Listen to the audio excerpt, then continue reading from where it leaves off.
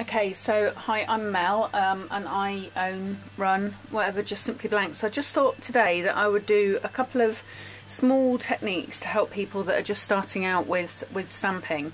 Mainly to do with sanding, to be honest, and finishing your blanks. So the first one that I wanted to show you was just a couple of bits of equipment that I've got. So this is just a normal half round file. I've got two different sorts of nail buffers here. I've got some Garaflex blocks which will help for sanding. I'll explain these as I go along. All in different grades, so I've got a 320, a 400 and a 600 there. So they do come harsher than that, and they'll be really good for deep scratches, but I'm looking more to sort of finish off your blanks today. And the other thing I've got is a couple of sanding discs, and these are really cool because they actually stick to your worktop, so I'll show you how to use those as well. So the first thing that I just wanted to talk about quickly was the laser nobble. On my laser cut blanks, and probably other suppliers as well, you can get a small laser nobble where the laser basically goes down and it starts and goes around. It's where it starts and stops to cut the shape.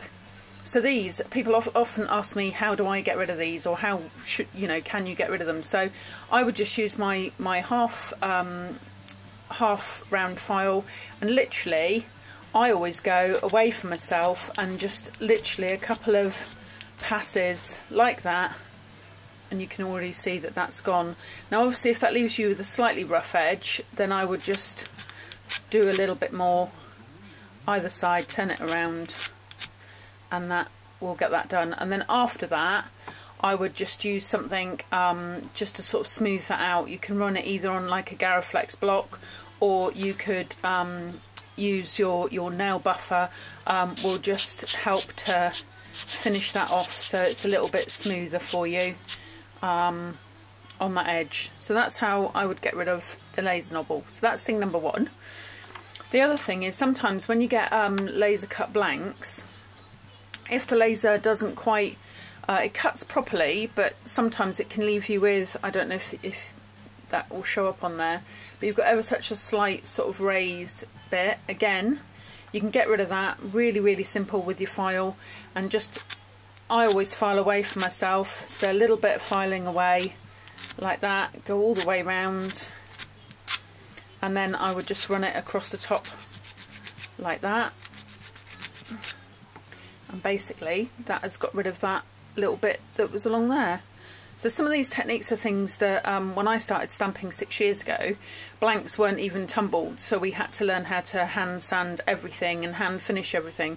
So obviously we're a bit luckier these days that a lot of blanks require, not an awful lot of finishing, but these are really good things to learn. So again, it's just taking the laser nobble, pushing it away from myself. I'm just going to file that little bit there, turn it over and file it back, and then I just sort of run it across the top there.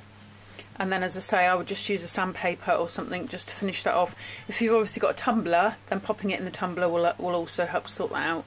So that kind of gives you an idea of those. Now if you've got a shape that's a little bit more tricky like this, and it's got those marks on them, then again this time I would turn the file over, and because there's a groove, I would use the groove with the groove, okay, and then just sand that edge. I normally always work away from myself, and that way it just means you can turn the blank around quite quickly, and literally it really doesn't take very long at all just to get any little bits off.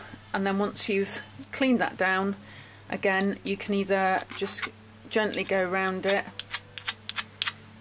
with that, or you can use some sandpaper and just normal sandpaper and just go around the edges, and what you'll end up with is quite a nice smooth finish that you can, from then on, again you can pop in the tumbler, or if you wanted to hammer around it to give it a different effect.